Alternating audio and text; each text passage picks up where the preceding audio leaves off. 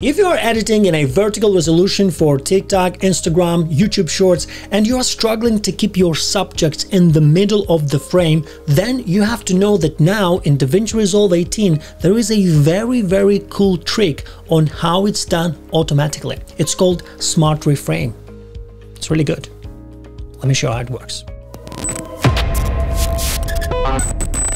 Here I am in DaVinci Resolve. This is my clip I want to add Smart Reframe to, but you know, as you can see, this is in a 16:9 resolution timeline. I'm gonna go quickly and change it to a vertical one. Go to this gear icon over here, click on it, and then go to timeline resolution and toggle vertical resolution on. Boom. Save. Here we are straight away. We are in a vertical resolution.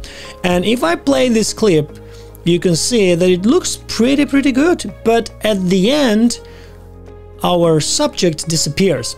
In order to fix this, what you have to do, you have to go here on the right top corner.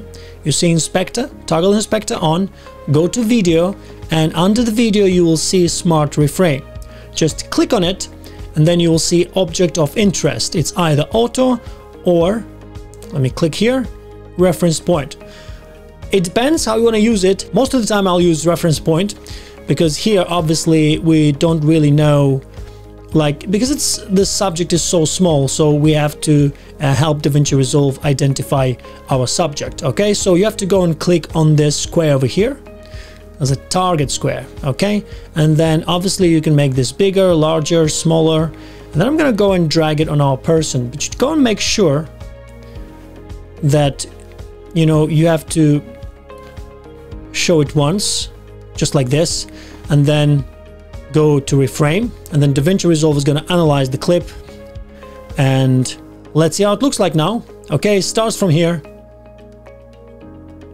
and then it tracks pretty well, and the person is perfectly in frame. Absolutely incredible. It's so cool.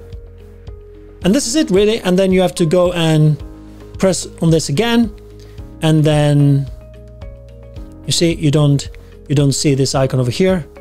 Go, you see, it's just Smart Reframe. Go to transform if you want to make this bigger or smaller, and you can see DaVinci Resolve actually created some keyframes, but it created the keyframes automatically in order to keep this person in center frame. So if you want now to make it bigger or smaller, DaVinci Resolve will still keep all these keyframes there. Go again, press on transform, and it's going to get rid of those keyframes.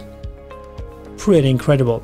And this is how easy it is to keep one person in center frame. Absolutely incredible. Thanks so much for watching, guys. I really appreciate you being here. I hope you enjoyed this video. I hope you found some, you know, value out of it. And if you did, please give it a thumbs up, consider subscribing, and I will catch you guys in the next one. Take care. Happy creation. Bye-bye.